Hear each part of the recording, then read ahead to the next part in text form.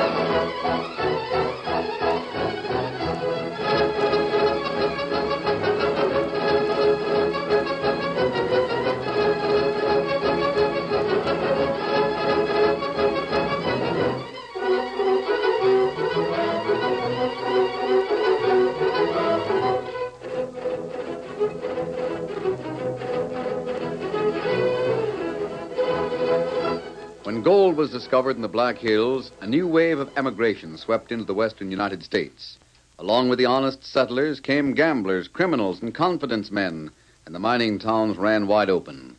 It was in the hills that the Lone Ranger led the fight against the powerful and ruthless Drexel Syndicate, and it was only his strength and courage that made possible the victory of right over might. Return with us now to those thrilling days when the West was young. From out of the past come the thundering hoofbeats of a great horse, Silver. The Lone Ranger rides again. Come on, Silver. We're heading for Deadwood. Hail, Silver! Away!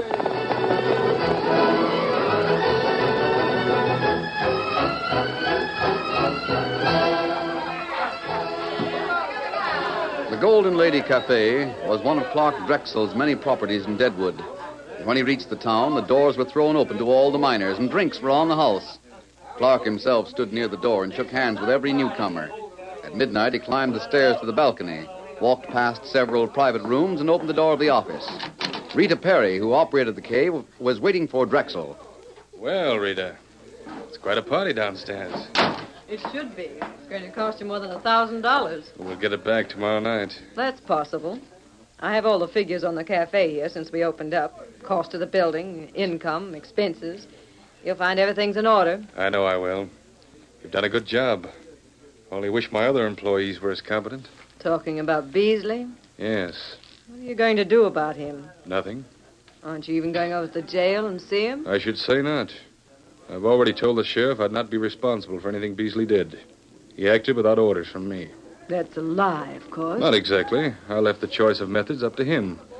He evidently chose the wrong ones and was stupid enough to get caught. We'll let him serve his sentence. Who's going to manage your mining property? I'll handle it personally for the time being. Then, you plan to stay here? For a while, until things get running smoothly again. You know, I can't understand why Beasley failed. He was a good man in Virginia City. The opposition was a little bit too much for him, that's all. Opposition? You don't mean the sheriff? No. Then my good friend Benjamin Steele hasn't become interested in gold, has he? I don't think so. Ben's in Texas. Then what's the opposition? Did you ever hear of the Lone Ranger? Yes, I have. Well? Out with it. What's he been up to? He stopped Beasley in every deal he tried to put through. He finished up by sending him to jail. Is he still around here? Judd Bartlett saw him yesterday afternoon. Bartlett? Yes. Bartlett's one of our men. Drives the stage between here and Crawford. He saw the Lone Ranger about 5 miles from town, near Lookout Hill. Only 5 miles. Well, you know, I've often thought I'd like to meet the Lone Ranger. Don't forget what happened to John Kimberly. The Lone Ranger's never been beaten. There's a reason for that. Most men have some weakness. Find it and you've got them. That isn't true of him. I know. That's why everyone who's fought him has met defeat. But strength can be weakness, Rita. What do you mean? Whenever anyone needs help, he's always ready to give in. Well, that's dangerous. When you help the wrong people, you're apt to get in trouble. He doesn't do that. He might if we played our cards right. You got an idea? Yeah, I think so. If the Lone Ranger never comes into town, how does he get his information? There's an Indian called Tonto that travels with him. I've often seen him around town. Does he ever come to the Golden Lady? Now and then. Good. Let me know the next time he shows up. Now, wait a minute, Clark. We haven't got a chance in the world of framing the Lone Ranger in Deadwood. The sheriff won't believe a word against him. Black Hills cover a lot of territory. Isn't there some place he isn't known? Maybe in Crawford. It's a long way. Find out. That's easy. My brother Rance is over there. Better and better. We might be able to use the Yellow Coyote. None of that. Remember, he's my brother. That's the only reason anyone puts up with him. Just tip me off the next time you see Tonto in here. By that time, I'll have my plan worked out.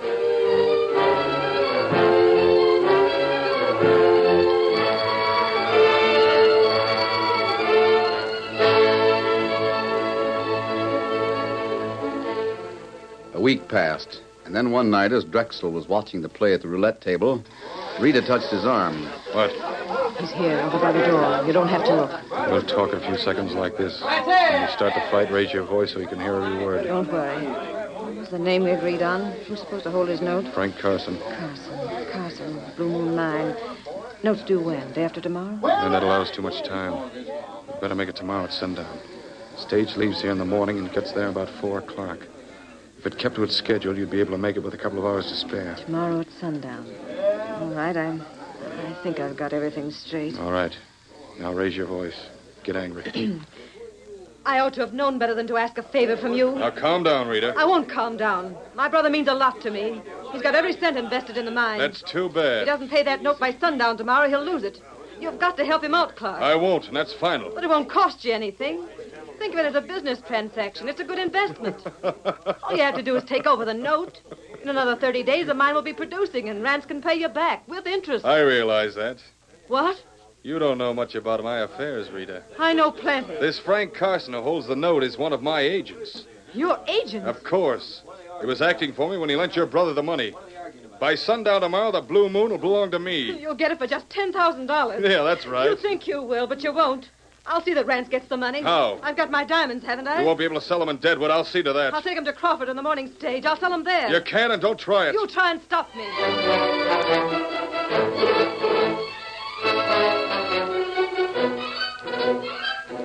Rita was the only passenger on the stage the following morning. Judge Bartlett was the driver, and as usual on the Crawford run, there was no guard. They rattled out of town and along the trail until they drew near Lookout Hill. Then Judd reined up, climbed down from the box, and started to work on the wooden axle with a saw. Rita watched him. Don't saw all the way through. Now, you leave it to me. Well, hurry up. There's camp somewhere around here. He might show up at any minute. Oh, that's enough, I guess. Hurry up. What's the matter? I see a cloud of dust to the south. That might be him. All I have to do is drive the stage over that rock up ahead. Better get in. All right, but hurry.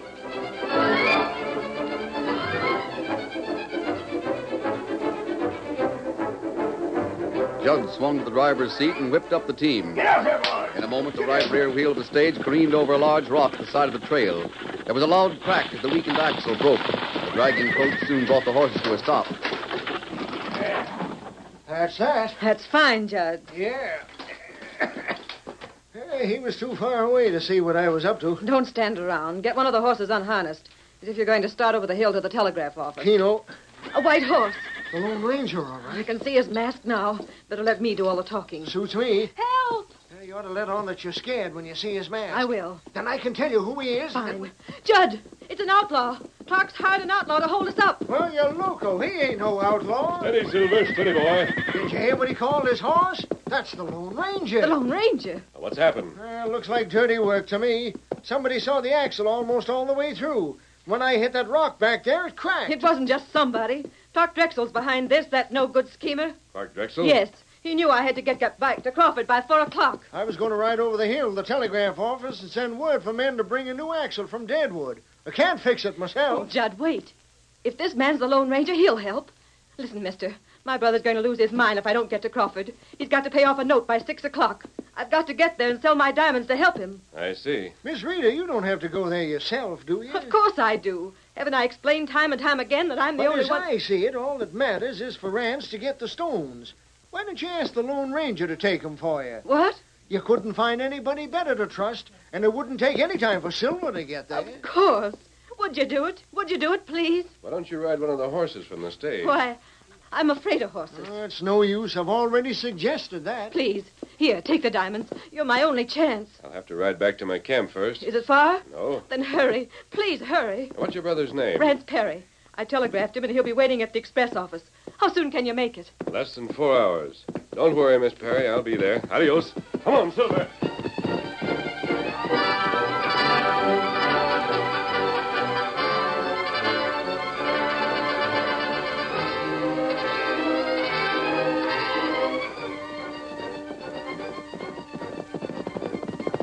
Hi, Kimosabe. Quick, Tonto. You'll have to help me with my disguise. What happened? The girl started for Crawford, but the stage broke down. Drexel say girl not get to Crawford. Well, it's up to us now. I have the diamonds. You take 'em for her? Yes, but the sheriff in Crawford doesn't know me. I can't ride into town masked. Not right.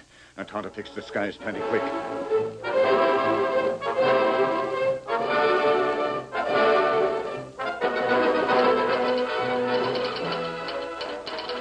Are you a telegraph operator or aren't you? Sure, but Then go ahead and send the message. But look, if you've been held up and your diamonds have been taken, why don't you notify the sheriff in Deadwood? It's closer. You aren't paid to argue. You're paid to send the message. You want to catch the crook, don't you? The sheriff at Crawford's the only one who can do that. It's a long way. But that's where the masked gunman was headed. Send the message. Okay.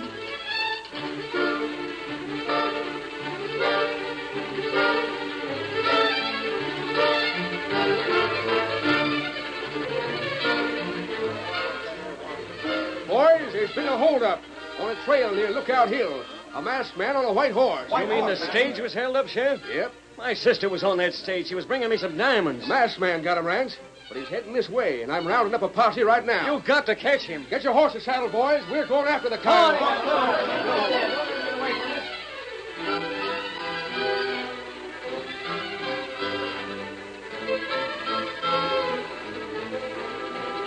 For its last 5 miles, the trail to Crawford led through Shadow Canyon.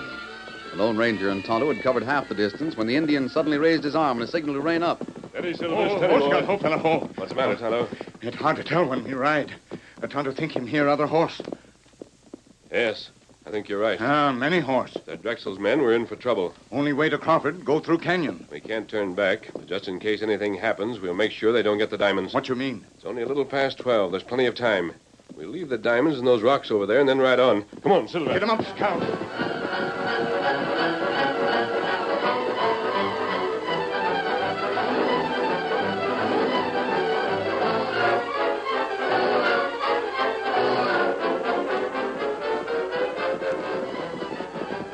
Easy there. Easy, boy. Scout, old fella. Here they come.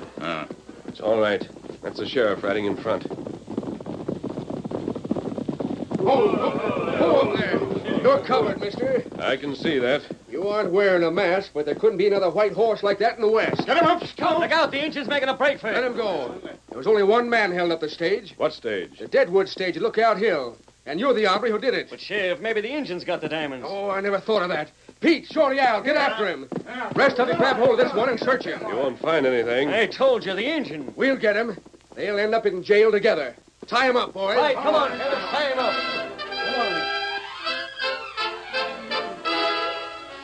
The curtain falls on the first act of our Lone Ranger story.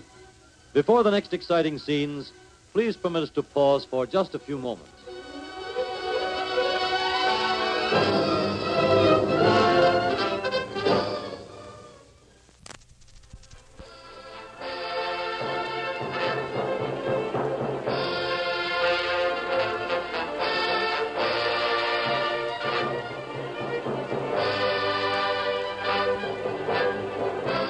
Now to continue our story. The Lone Ranger offered no objection as he was taken to jail, but Tonto made a clean getaway. It was early that evening that the Deadwood stage rolled into Crawford with Judd Bartlett on the driver's seat and Rita Perry inside. Rance and the sheriff were waiting for her, and they took her directly to the Lone Ranger's cell. I haven't been able to get much out of him, Miss Perry. But if you can identify him, that's all we'll need. He's in here. I'll take the lantern, Sheriff. All right. Come over here, mister. Hold the lantern up high. Yeah. Well, Miss Perry, His face was masked this morning. How about height and weight? Well, they seem about right. If I could hear him talk, I'd be sure. Go on, say something. Your brother's lost his gold mine, Miss Perry. He doesn't seem to be worried about it. What's that? That's the man. There wasn't any truth in your story at all, was there? What's he talking about? I told him that my brother had to get my diamonds by 6 o'clock to pay off a note so he wouldn't lose his mine. Since when did you own a mine, Rance? I don't know anything about it. Oh, it was just a story I made up. I tried to appeal to his sympathy, but he wouldn't listen. He grabbed the jewels. Grabbed him, eh? And he twisted my wrist. Still hurts. You give your testimony to the jury just like that, and he'll get 20 years. And if you don't tell where the jewels are hid, he'll hang.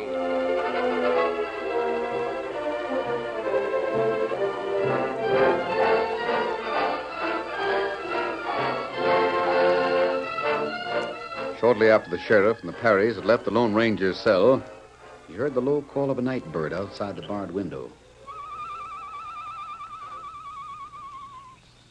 It might be Tonto.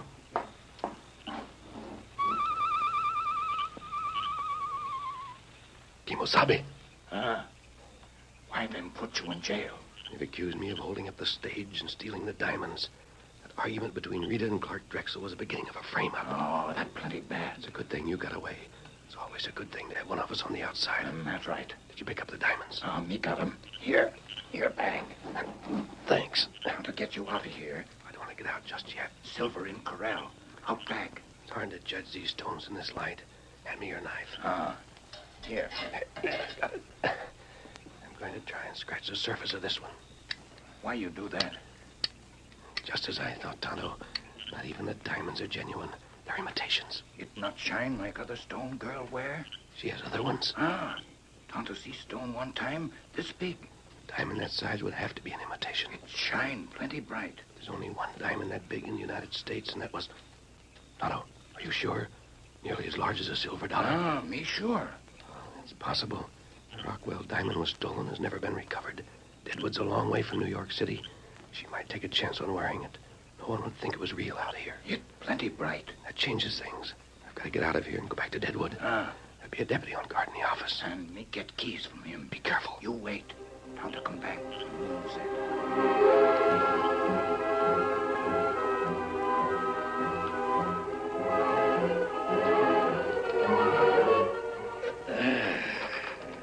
This chair's sure uncomfortable. Might just well try to sleep on the floor. So that coyote's what woke me up. That and the creaking. Say, I didn't leave the window open. We'll see what... You keep quiet. What the... Quiet. All right. You don't have to stick a gun in my ribs. You got key. You let prisoner out. Move. All right. All right, I'm going. Say, you must be the Indian that got away from the posse. How do you expect to get out of town without getting caught? You not talk. Unlock door pronto. You're right on time, Tonto. Here, you take gun. Tonto tie feller up. Put gag in mouth. A good idea. We'll be in Deadwood before dawn.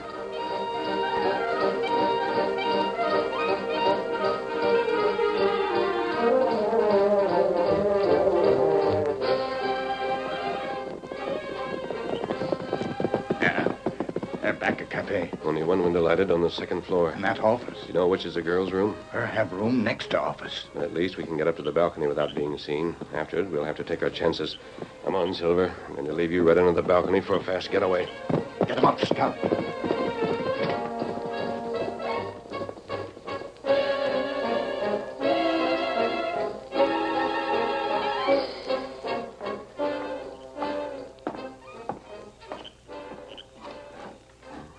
Clark Drexel in the office. Let's hope this window is unlocked. Maybe better we wait. It'll be daylight in another half an hour. So far, so good. All right, come on. Get through there.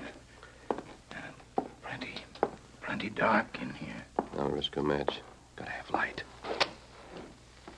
Bed, bureau, washstand. There's a cabinet over there. No lock on it. Doesn't seem likely she... We'll have to light another match. Look, Tonto. Strong box. That's right. Can't take time to open it here. We'll take it with us. Not easy. It not big. Who's in this room? Take the box. I can hear you. I'm going to shoot. go, by hand. Quick, out the window. Hey, come here. Get out.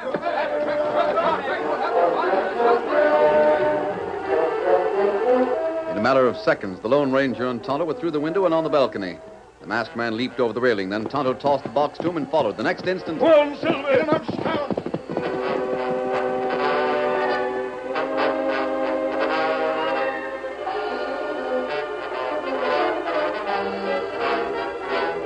When the sheriff of Crawford County discovered his prisoner was gone the following morning, he called out his posse and they searched the hills and canyons around the town.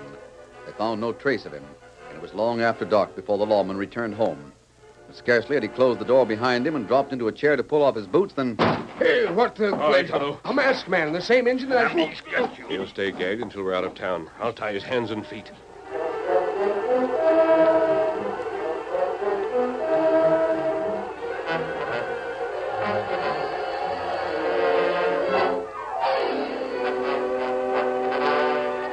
After leaving the sheriff, Rance Perry stopped at the cafe for nearly an hour. Then he went to the cabin where Rita, his sister, was waiting. Oh, it's about time. Just getting ready to go after you. Close the door and sit down. What's the matter now? More trouble? Plenty.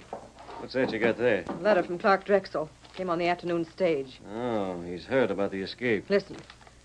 Dear Rita, the news of the jailbreak came to us by telegraph early this morning. I may be able to complete the story for you. What's he mean? Does he know where the... Be quiet. I was working in the office long after everyone else had turned in. I heard a noise in the next room. Your room. When I opened the door, I couldn't see anything, but I could hear someone whispering. Started to shoot, but my gun was shot out of my hand first. Does that mean anything to you? Lone Ranger. Here's the rest of it. There was more than one man in the room, but whoever they were, they got away. The door of your cabinet was open. Can't tell you if anything was taken. There are only a few old papers inside it now, however. Burn this letter. The Lone Ranger and the engine rode all the way to Deadwood last night. Yes. What are you doing? I'm burning the letter. Well, they weren't there. What were they looking for in your room? They found what they were looking for. What? My strongbox was in that cabinet. Oh, what of it? What? If you tell me... I've got to. The diamond was inside. The Lone Ranger's got it. Why, you fool. You couldn't hide it safely. You had to wear it. Another 6 months and we could have taken it back to New York, sail for Amsterdam. Don't lose your head, Rance. And you're the one who always talking about me not having any brains. I ought to break you. Come with me. Talk to Lone Ranger. It's the engine. Be careful, he's got a gun. What does the Lone Ranger want with us? Not say any more. You come. Where is he? Want to show you. Rita. There's a chance he doesn't realize. It may work out all right. Very well, Injun. We'll go with you. Well, friends say you not know how to ride horse. Oh, that was just another lie I told him. We have horses out in the back. You lead the way and we'll follow.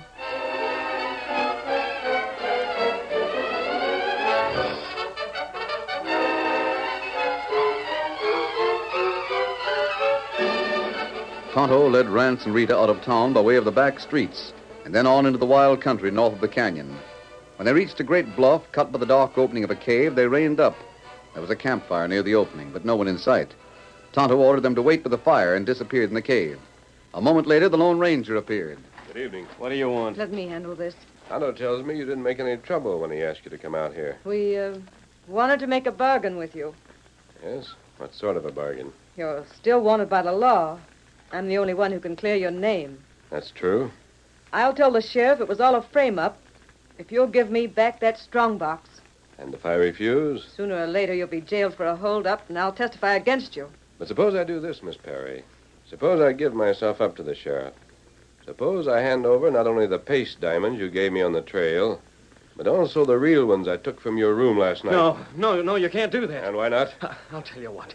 You keep the real diamonds for yourself, and we'll fix everything up with the sheriff. That sounds like a bribe. You talk too much, Rance. There's only one way you two can save yourselves. How? Did Clark Drexel have anything to do with the theft of the Rockwell diamond? So, you're not interested in small fry. If you two stole it by yourself, you couldn't be called that. I had no part in that suggestion Rance made. I was only interested in getting the diamond back. I can do that, all right. But you can't send us to jail for stealing it. You took that strongbox from my room. You opened it. But there's only your word the diamond was inside. You could have put it there afterwards. I have more proof than my word. What? You've given your own. You can come out of the cave now, Sheriff. Well, about time. I was just about getting ready to bust. He was inside there. He must have heard everything. Yes, I must have, and I did. You're just about the most worthless critter I ever set eyes on, Rance. If I weren't a gentleman, I'd say the same thing about your sister. You still can't prove Miss that. Perry, begging your pardon, the Lone Ranger didn't break the lock on that box till I was with him. He's got my word as well as his own. You'll go to jail for a long, long time. There's only one way you can cut down your sentence. Clark Drexel didn't have anything to do with the diamond. It will help if you can give us any other evidence against him.